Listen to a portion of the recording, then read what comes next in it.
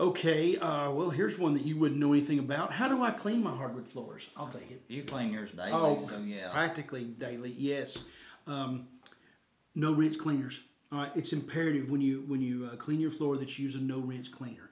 If you use one with soap or oil in it, it's just like when we go to wash our hands. We wash our hands with soap. Sometimes we have a hard time getting all the residue off our hands. And what happens, that residue over time will build up, and dust, things will stick to that. Lint will stick to that, and then next thing you know, you're coming to us and saying, Ted, that floor you sold me done lost its shine.